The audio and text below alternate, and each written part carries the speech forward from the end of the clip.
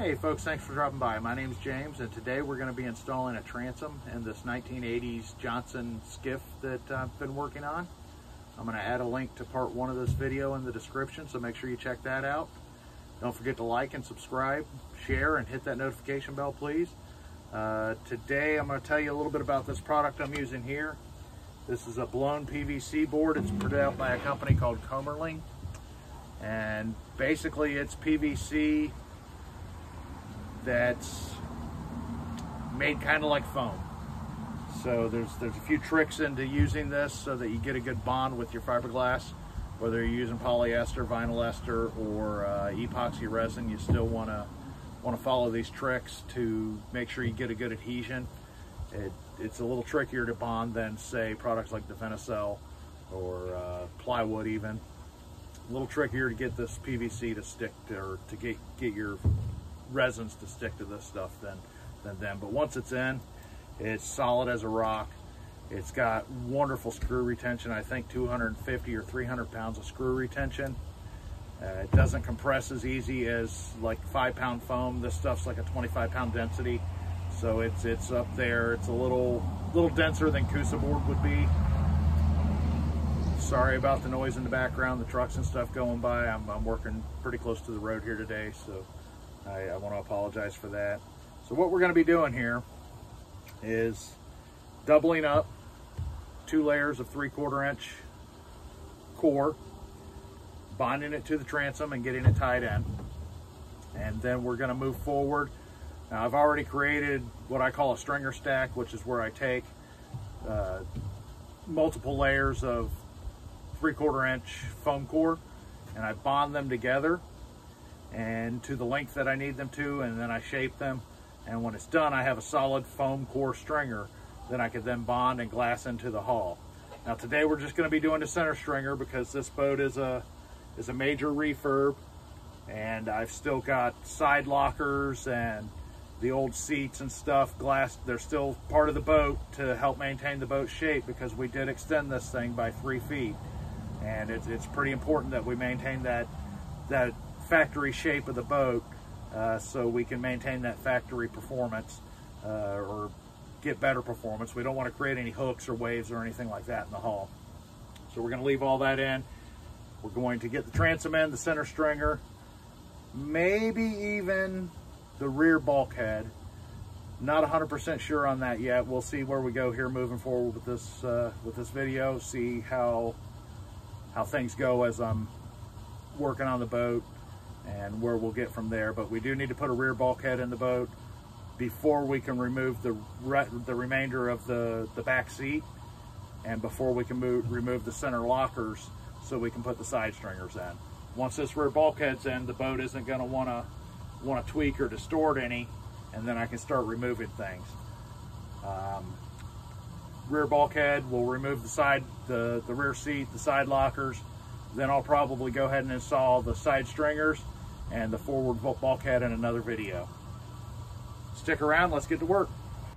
All right, y'all, I got my bunny suit on here. I got my respirator, my grinders, 36 grit paper. We're gonna go ahead and prep this transom. I've already worked on it a little bit, got it cleaned up, but we're gonna go ahead and finish prepping it, get it good and ground down. That way we get a good bite with the resin going into it. From there, we're gonna go ahead and show you how to prep this PVC board and get it bonded to the transom. So let's have some fun.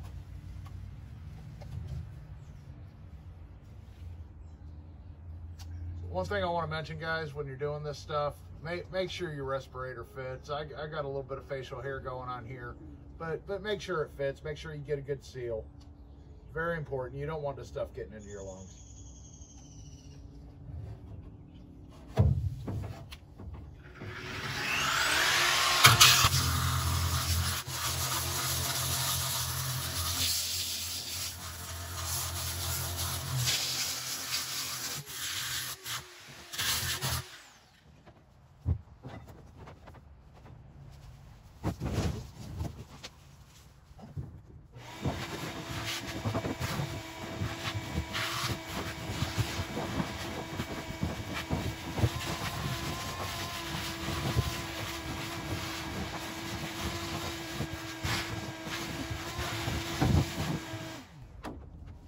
all the grinding's done, at least for now. Again, this board I'm using for a core is it's a PVC, or a blown PVC. It's a lightweight board that is totally impervious to water. It's a good quality product. A 4x8 sheet of this, 3/4 inch thick, runs about $120. So it's comparable to all your other marine cores out there, maybe even a little cheaper than some. I like it for projects like this and various projects where there may be a screw or a bolt going through it. It's got a pretty high density to it, doesn't compress a lot. However, it can be tricky to work with, like I mentioned earlier. It does come from the factory. They run it through a big industrial belt sander, a full sheet at a time, but it's not enough. What happens is that after they run it through the belt sander, they pack it up in boxes, and then they ship it all across the country. The pieces of core are rubbing back and forth on one another like this, so any of that bite they created initially by running it through the sander, at least half of it's gone. So the first thing I like to do, I like to give it a quick wipe with some acetone, just to make sure there's not any grease or oils on it. And then I'll run over it with either my grinder or a belt sander with 36 grit. If you're using a grinder though, you want to go light. If you start digging into it, you're going to create valleys and just really tear the stuff up. You just want to really skim over it, just to create some more bite. Once I do that, I wipe it down with some styrene. I've already done these, but I'm going to show you how I do it. I just wet my rag, get my rag a little damp there, and then I'll either start in the middle or I'll start on one edge. And I go from the middle out, or from one edge all the way, just like that. And then I'll turn my rag.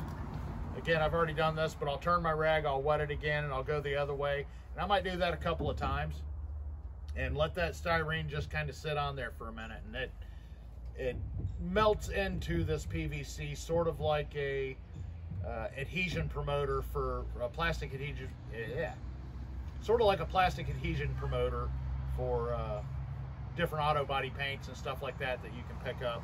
It just really helps the resin bite into this stuff a lot better. If you prep it right, it's not going to fail you though. So you've got nothing to worry about there. Might notice my fancy rag. And here's my money-saving tip of the day. Don't go to the paint supply store, don't go to the big box stores and buy a bunch of rags to do a project like this. Save that for paint projects where you need a good, clean, lint-free cloth. Go to your local thrift stores. A lot of them have fill a bag for $1 or fill a bag for $2 deals. Sort through, find your cotton t-shirts, your white, especially white ones. Light grays work too. Find them, bring them home, throw them in the washing machine with a little bit of Dawn dish detergent. Wash them 2 or 3 times that way, then run them through and rinse them again. Don't put them in the dryer. Chances are you've ran dryer sheets through there, your wife's ran dryer sheets through there, your kids have, and they leave a film on things. So you don't want to run them through the dryer. Hang them on the line, hang them over a railing, a hand railing, something like that, so they can dry naturally. Throw them in a plastic bag, and then you've got a pile of shop rags that cost you a couple of dollars. Throw them in the garbage when you're done. So we're all prepped up here. I just want to kind of dry fit this again, make sure I'm going the right way. All right. Now we're going to mix our putty. Again, another money-saving tip. Cottage cheese containers, sour cream containers, peanut butter containers, anything like that you can use. If you've got a project coming up, save it. Wash it out really good. Hold on to it. Put it in the shop. It'll save you a small fortune at the end of a big project like this, and mixing cups.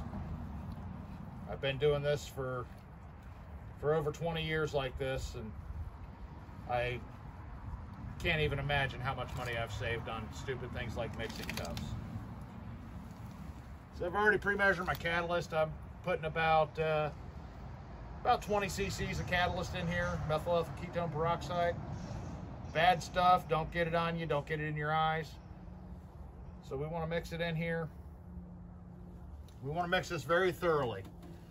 Set this off to the side so I don't spill any of it. We want to mix it very thoroughly. Scrape the sides of the container, dig down to the bottom, and we're going to scrape it for, or scrape it. We're going to mix it for about 60 seconds, non-stop. Get it all mixed up. Again, this is just a bonding putty that I use. I don't use a real formula to get this where it's at. I do use fume silica. You can purchase it as Cabasil, you can purchase it as Aerosil. West Systems has their brand, however it's pretty pricey, as is all things West System. They do have a good product, so you know, sometimes you get what you pay for, but I go through so much of this stuff that I buy it in bulk. I buy it in 25-pound boxes or 50-pound boxes, which is a 50-pound box of fume silica is going to be about a 3x3 by 3 cube. So it takes quite a bit of it to get that weight. If you're doing a project like this one, a total refurb, I would purchase about 10 pounds of it. I also, for this type of work, for this structural stuff, I like to mix in some 1/4-inch milled fibers, like I said. And what that does is it keeps you from having essentially just a layer of putty back here. You've created almost like a layer of fiberglass in there. These little fibers help to hold the putty together and strengthen it and keep it from cracking and busting apart. You don't want that to happen. Chances are it's things like that are the reason you're working on the boat anyway, so might as well do it right the first time. All right, so that's fine. I just I will put it down. Good. We're going to up.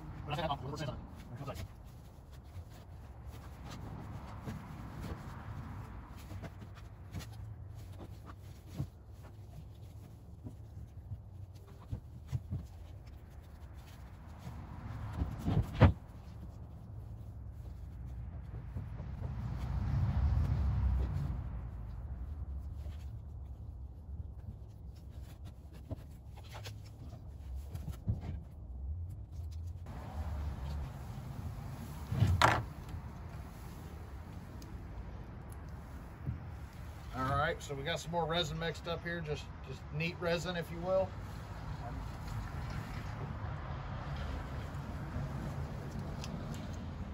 Alright, so we got some neat resin here. And by neat resin, I mean this resin hasn't been altered with fillers or glass fibers or anything like that. We've got a single layer of 1.5-ounce chop strand mat. We're gonna go ahead and get that wetted out and get this other piece of core put on the inside. Get the clamps on, and we'll come back tomorrow and get started on the stringer.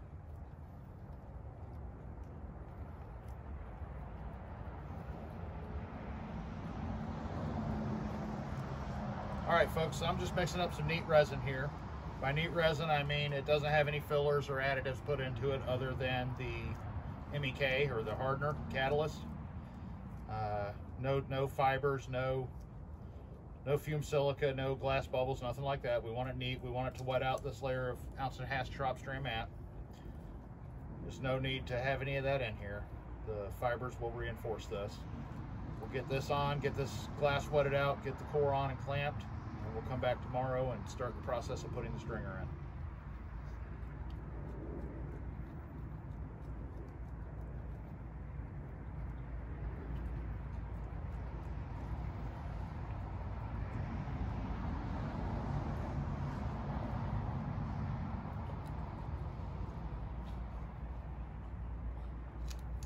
So one thing that's very important, guys, when you're doing this, I know I said it once, I'll say it every video I do, mix this stuff really well. Scrape your side, scrape the bottom, just keep constantly mixing it. Mix it about, usually you can get away with about 60 seconds if you're mixing it good, and concentrating on scraping the side. Scrape your stick. It's even more critical with the epoxy resins. Polyester, not as much. With epoxies, it's critical that you get it mixed in good. So one tip you can do here, you don't have to, but it will help you.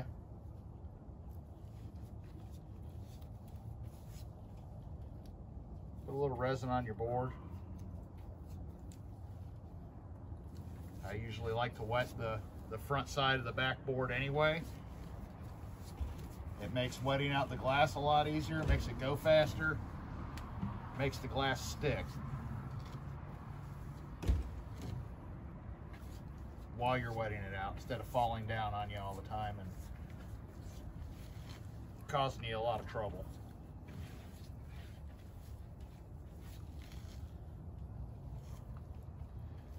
Now, if I was doing any more than this, I would have my respirator on, or if I was in an enclosed building, but I'm out here in the open, it's well ventilated, and got a little bit of a breeze blowing, so I'm not too concerned with the vapors. But again, if I was in a building, or if I was doing using any more resin than what I'm using here, I would certainly have a respirator on my face at this time.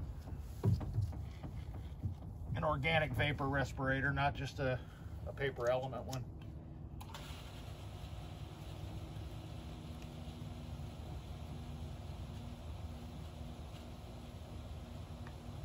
Now, you guys see what I did there? I started at the top. That's a rookie mistake. Don't start at the top, start at the bottom. Now I got to lean over this resin to wet out the bottom.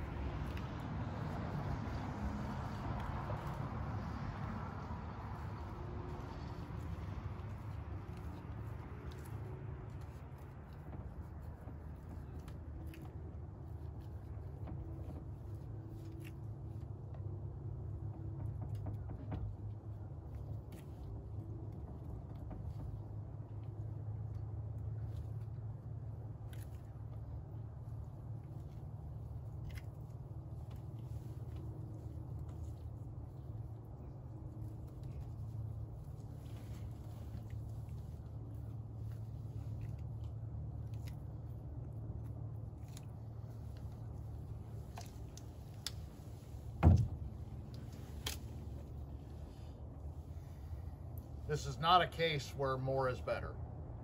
You want the right amount of resin, not more, not too much. Too much resin is going to create a brittle, weak structure, and it's going to waste material. Not enough, you're going to have dry spots in your lamination. You don't want that either. I'll be sharing a calculator with you folks, or I don't know that it's a calculator, but it's a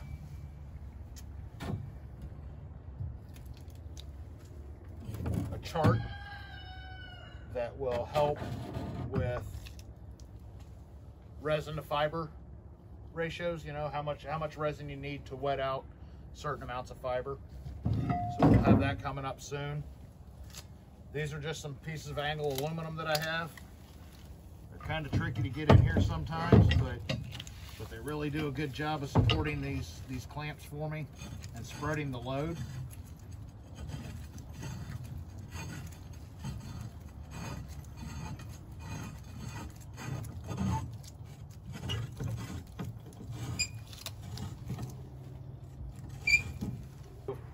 Clamping didn't go that well for me. It usually does.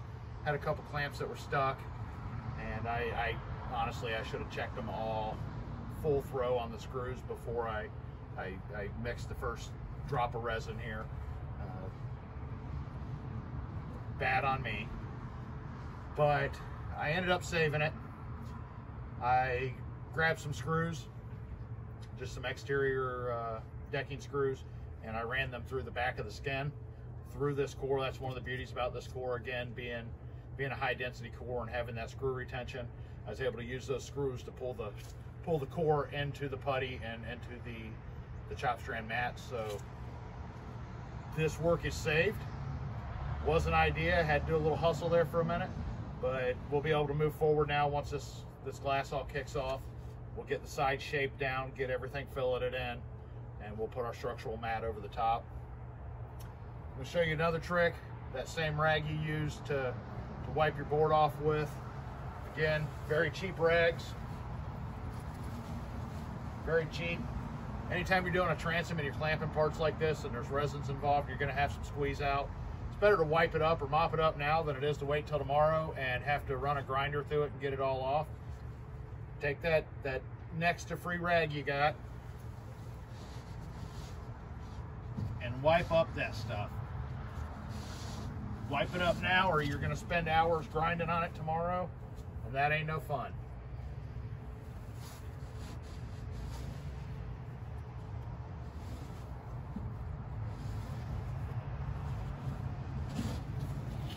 Typically what I'll do with this is set it in a bucket or on some paper, something like that. There's not much in here. I'll let it kick off. I'll throw it right in the garbage can. You're done. Took me 2 seconds to wipe this up. And again, you got to grind this stuff tomorrow. You're looking in 20-30 minutes extra work plus all that grinding. Nobody likes to grind. Well, this video went a little long. I apologize for that. For those of you that stuck around, thanks for hanging with me today. Thanks for watching this one to the end. I know it was kind of brutal, but I think moving forward, what we're going to do is I'm going to save the how-tos and the tutorials for its own series. And I'll be working on these boats while I'm doing those how-tos, but I'm not going to give you the play-by-play on each boat as we go along, and I'll save the build videos for their own series of different builds and stuff. That way these build videos are a little shorter for you, a little easier to watch, not so much my gabbing.